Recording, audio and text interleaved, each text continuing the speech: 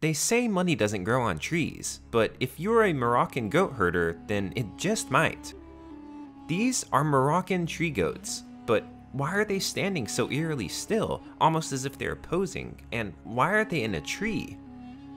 If you're thinking they climbed up on their own, then you wouldn't be entirely wrong, as the goats have been observed climbing argan trees to get to the fruit on the upper branches.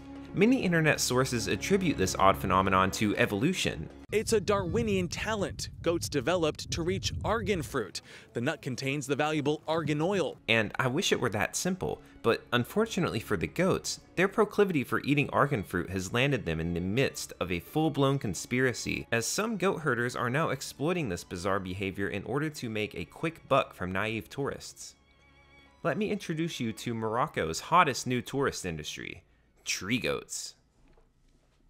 The practice of treeing goats in order to attract tips from tourists goes all the way back to the early 2000s, and despite a brief hiatus in 2020 due to the coronavirus pandemic, this business is now back in full swing after lockdown restrictions ended earlier this year. This practice involves buying a herd of goats and coaxing them up the branches of an argan tree with argan fruit and grain and prodding them into place with a stick. Baby goats are often tied to the trunk of trees to make it easy for tourists to pick them up and take photos with them. Some goat herders employ different tactics, such as carrying the animals up the trees manually, placing them on a branch, and picking them up and putting them back on the branch again each time they attempt to jump off, until eventually they learn that there's no point in trying. The goat treers, often ex-farmers trying to earn a living after their crops failed due to increasingly severe drought conditions, laud the tree climbing as natural goat behavior, but this is only true to an extent.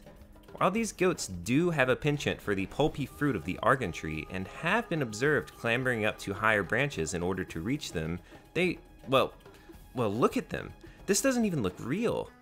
These goats appear anything but natural. There is even a Snopes article written about this phenomenon, as apparently many that have seen pictures or video of these tree goats believe them to be a work of Photoshop. But they are real pictures. And natural or not, they certainly spark one's curiosity. Listen to what one tourist had to say of the phenomenon after witnessing it during his visit to Western Morocco.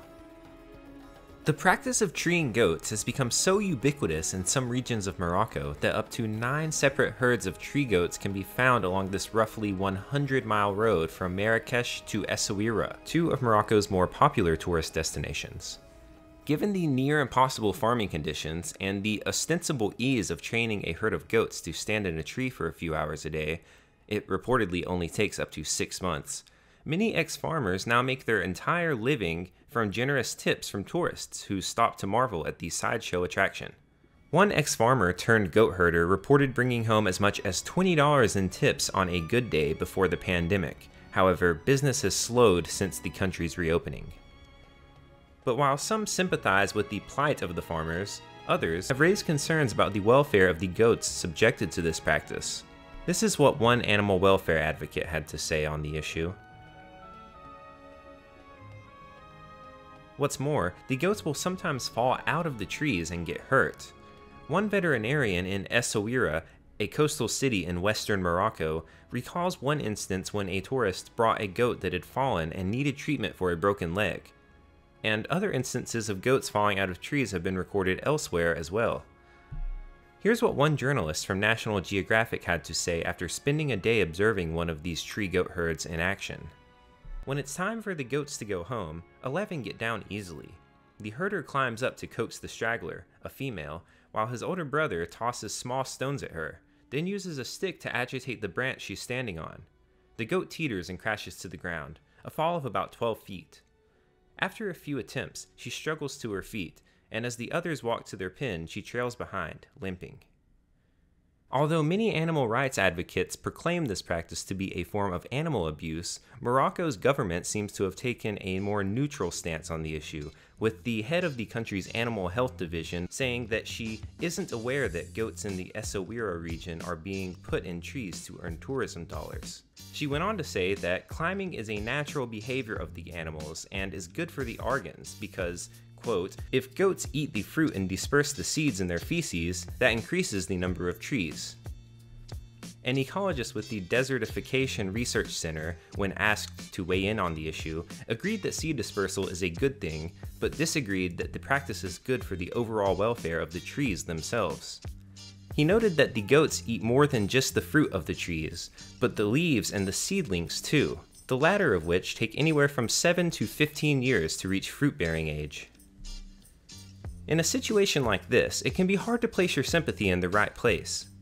On the one hand, this practice is obviously exploitative and arguably cruel to the goats involved, and is even damaging the trees themselves. On the other, many of these former farmers are left with very few alternatives to support their families, since drought conditions have made farming all but obsolete. One goat herder, an ex-farmer, said that he had no interest in using his goats as roadside attractions until it became too dry to grow wheat. He says, quote, "I'm doing a job. The goats are doing a job. The money we make is used to buy food for all of us, my family and the goats."